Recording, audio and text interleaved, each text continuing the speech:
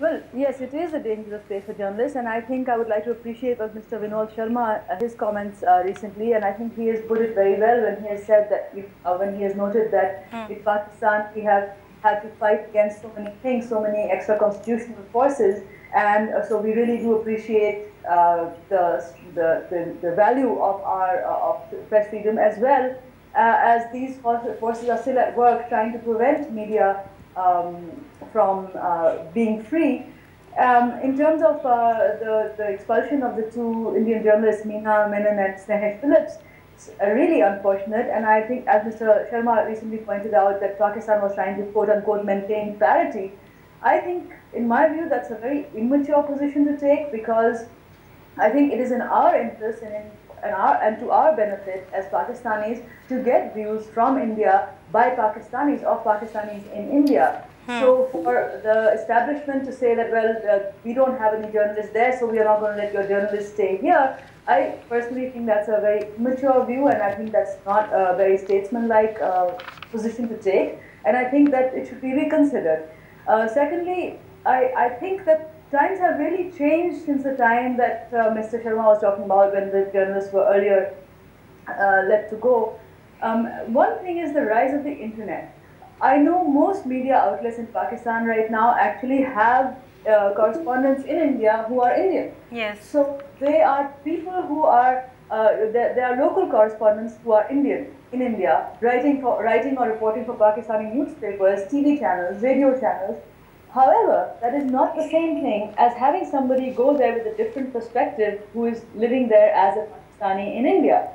So there may be financial constraints, so they may think, well, media outlets all over the world are cutting down on foreign correspondence, and maybe Pakistani, we don't know why Pakistani journalists are not in India right now. I was told that India wasn't giving clearance to the journalists who were nominated, but I still don't know which journalists were nominated. Nobody does. I don't know if anybody has, any media outlet has tried to send any journalists. I don't think they have, personally. I mean, I think that it's just being let go.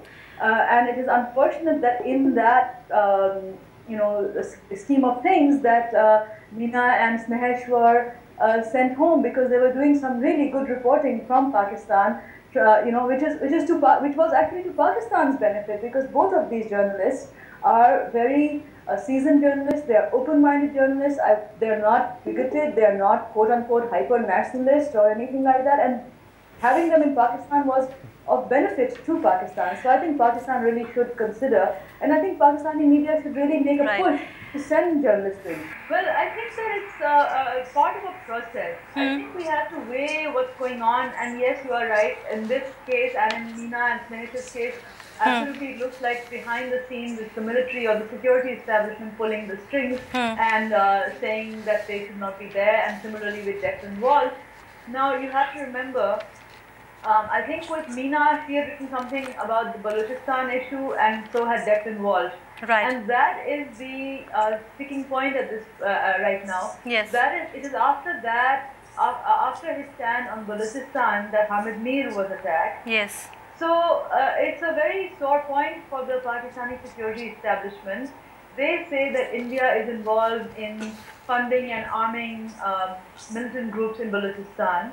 And they say that this is kind of, they don't want to say that this is what we did in Kashmir.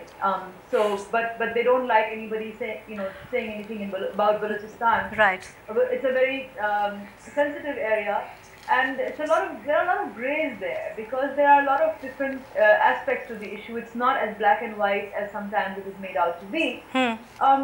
I think that eventually, I believe that if the political process, the democratic political process is allowed to continue, I think eventually the military security establishment will start following policy directives of the elected civilian government. But you have to remember that it takes a long time for those changes to take place. It is like, if a train is going full speed at a certain direction and somebody pulls the chain, then it takes a while for it to come to a stop and change direction. I think that is the same case with Pakistan. The chain has been pulled. The train is slowly coming to a halt, and it will make a U-turn. It will make a turn, but it will take time. And in the meantime, we have to remain, keep up the pressure to support the elected civilian government and to support media freedom and to support freedom of expression in Right. all of those.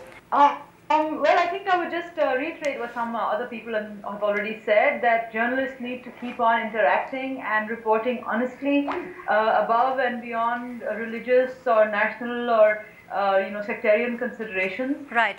And we have to keep raising a voice for each other and for each other's freedoms, whether it is Pakistanis in, Right. getting Pakistani journalists in India or getting Indian journalists in Pakistan. Great. Yeah. Thank you so much. Thank you so much, Beena ma'am, for your comments.